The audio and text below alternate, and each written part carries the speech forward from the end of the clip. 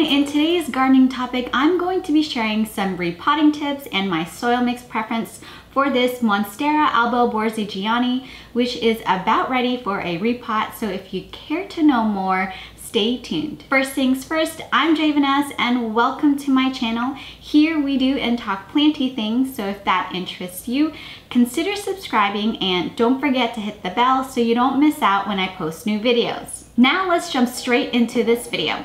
Since I'm going to be covering quite a bit of information, I went ahead and broke it down into 6 key points, and I've provided a timestamp for when I'll be covering those topics within this video for your reference, as you can easily navigate through this video if you need to come back and rewatch it, or if you just want to jump straight to a specific topic and learn about it. So first thing I'll cover is when. When should you repot your Monstera? Generally, if the root system is growing through the bottom of the pot, and in my case, out the top, this is generally a good rule of thumb that your plant could benefit from a repot.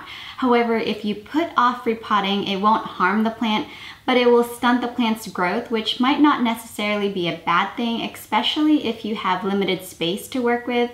But I want mine to grow large, so I want to give it as much room for growth. Typically, you'll want to repot the start of the growing season, so early spring is ideal. Next thing to talk about is pot size. Usually with any plant repotting, you'll want to stay within 2 sizes.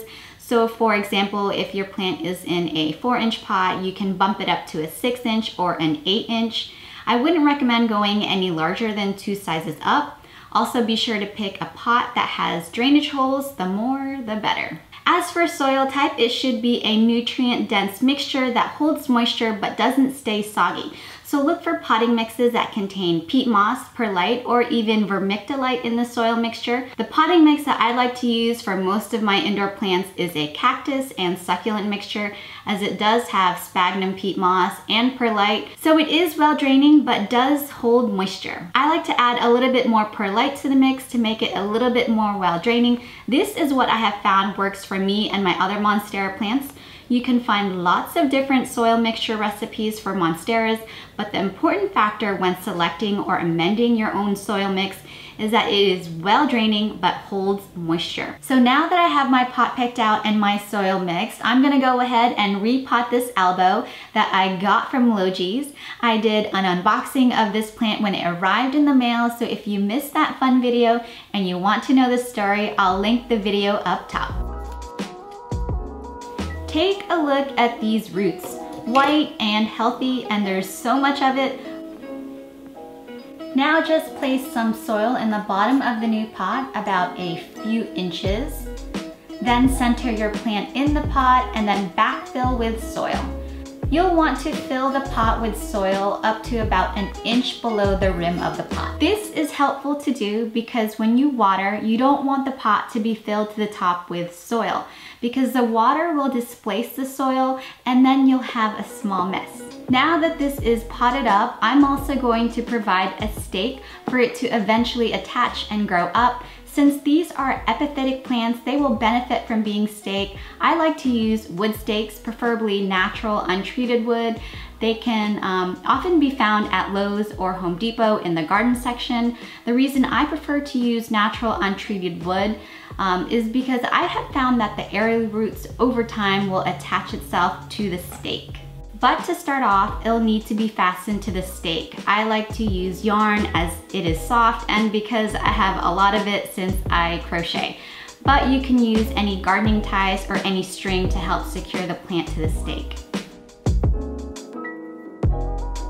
Also, as a tip to help the plant attach, when I water, I also water the stake at the point where the plant is attached to the stake. This actually helps to encourage the plant anchor itself. After you've gotten your Monstera potted, you're going to want to give it a watering. This also helps the soil to settle. When it comes to watering, I like to top and bottom water my plants. I feel more confident that the soil mix is entirely saturated. Sometimes your soil mix will become compact over time, and when it does, the water will drain more quickly and you'll think you've actually done an adequate watering when in fact there's actually dry portions and patches in the soil. And those roots aren't getting the moisture it needs. This is what I've found helpful when watering almost all of my houseplants, and I believe they're thriving and doing pretty well.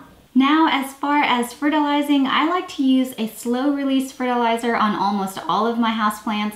I like to use a 15-15-15 slow release fertilizer, and my plants have been thriving on it. After a repot, you'll want to wait, however, to fertilize. Give your plant time about 6 to 8 weeks to grow and reestablish its root system. Then you can fertilize as normal.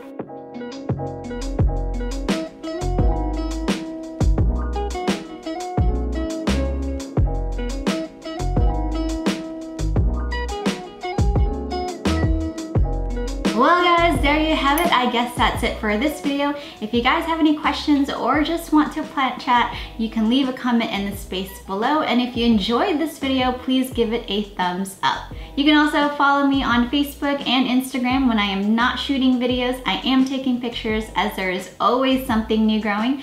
And as always, thanks for watching, and I will see you in my next video.